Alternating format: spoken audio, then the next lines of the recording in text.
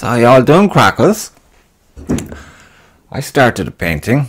I'm very happy with it. It was going one way and then it went total off different direction. But it's I haven't got to it all week.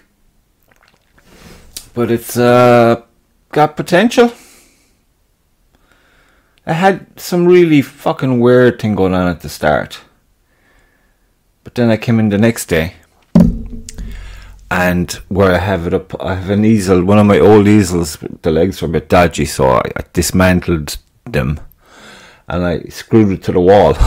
You can still move it up and down, so it's handy, and you know, you have more floor space. But I have these little sketches kind of peppering the wall. And when I was looking at what I had started, I was thinking, what the fuck is this? Where was I going with this? I wasn't really, you know, I don't like to pre-plan too much of anything. Just kind of jump right in and see what happens. And nothing happened. Fuck. But it was just some lovely textures coming on and whatnot. But nothing happened. Like, it just did nothing. And the next day, zero.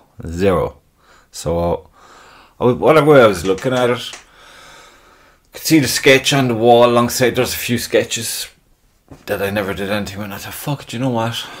I'm going to go do this and see, you know, just to kind of get going.